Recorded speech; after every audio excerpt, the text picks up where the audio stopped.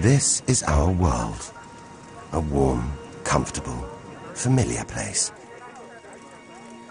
But walk away from the fire and look up. Our thoughts soon leave home. Are we just insignificant specks? Is the universe welcoming or hostile? We could stand here forever, wondering.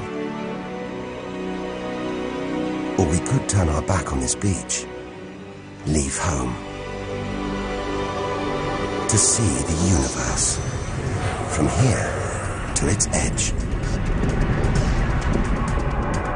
to discover its wonders, confront its horrors. Beautiful new worlds, malevolent dark forces,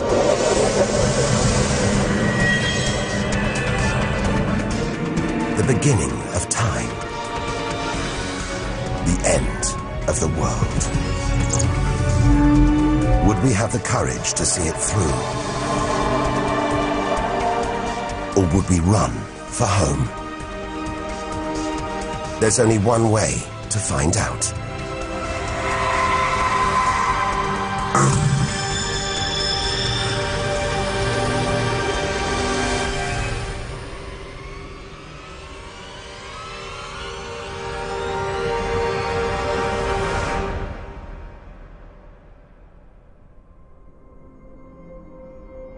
The edge of space. Only 100 kilometers up. Just an hour's drive from home. Down there, life continues. The traffic keeps moving. Stocks go on trading, and Star Trek is still showing. Looks favorable enough at this point that the Rays should go. The Blue Jays will be without starter Jim Clancy for a couple of weeks. Order! Will the honourable gentleman resume his seat? Mr. Haskell. But we have to leave all this behind. To dip our toe into the vast dark ocean beyond.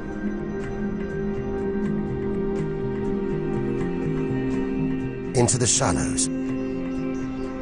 Not too far from home. Onto the moon.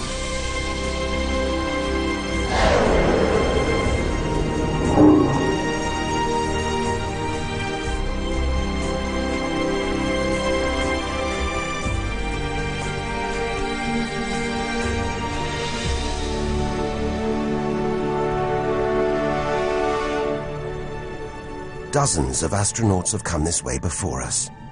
12 of them have walked on the moon itself.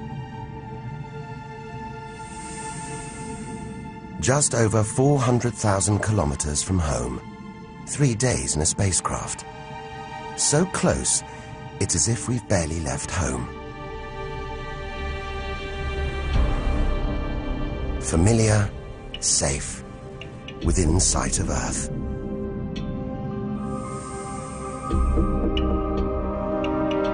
It looks like a deserted battlefield, bombarded by millions of meteoroids and asteroids. But it's quieter now. It's obvious there've been no major collisions for millions of years.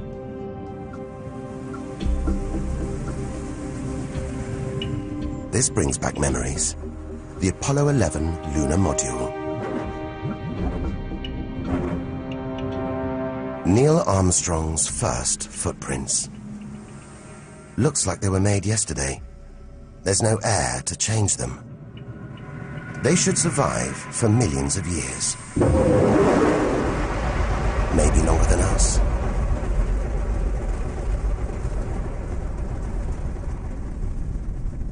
Our time is limited. We need to take our own giant leap. Further than any human has ever traveled.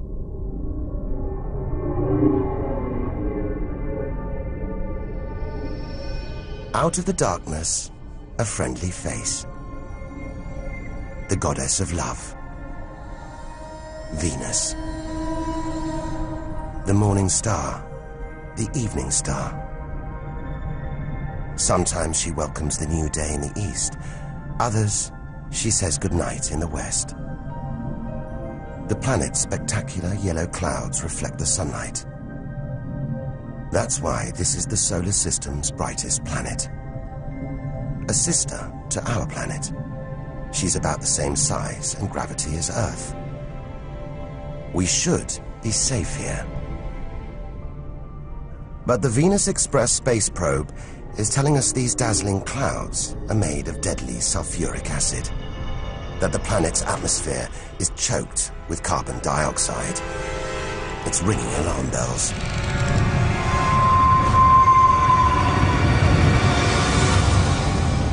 Venus is one angry goddess. The air is noxious, the pressure unbearable, and it's hot, approaching 500 degrees Celsius. Stay too long and we'd be corroded, suffocated, crushed and baked.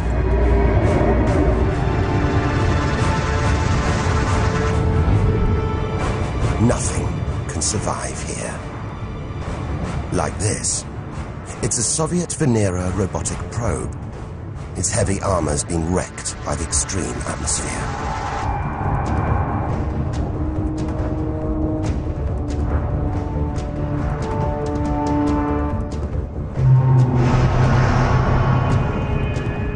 So lovely from Earth, up close, this goddess is hideous.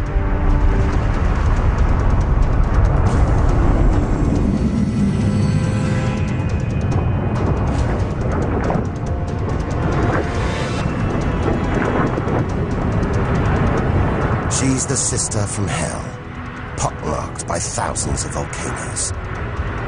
All that carbon dioxide in its atmosphere is trapping the sun's heat. This is global warming gone wild. Before it took hold, maybe Venus was calm, more like her sister planet Earth. If that's true, this could be our planet's future.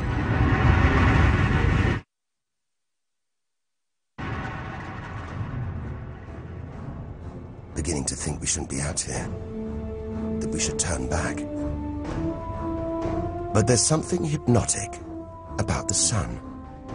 Like Medusa, too terrible to look at, too powerful to resist, luring us onwards. On, like a moth to a flame. Dwarfed by, scorched by the sun, it's Mercury. Get too close to the sun, this is what happens. Temperatures swing wildly here. At night, it's minus 170 degrees. Come midday, it's 400 plus. Burnt, frozen, and look at those scars. A sign that Mercury had a violent past. The Messenger space probe. It's telling us something strange. For its size, this little planet has a powerful gravitational pull. It must be heavier than it looks. It's like a huge ball of iron, covered with a thin veneer of rock, the core of what was once a much larger planet.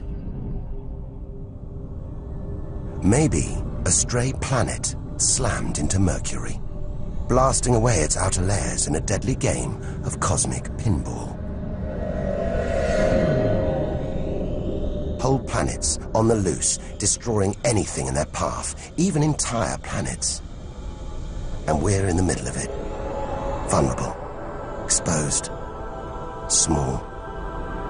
Everything is telling us to turn back. But who could defy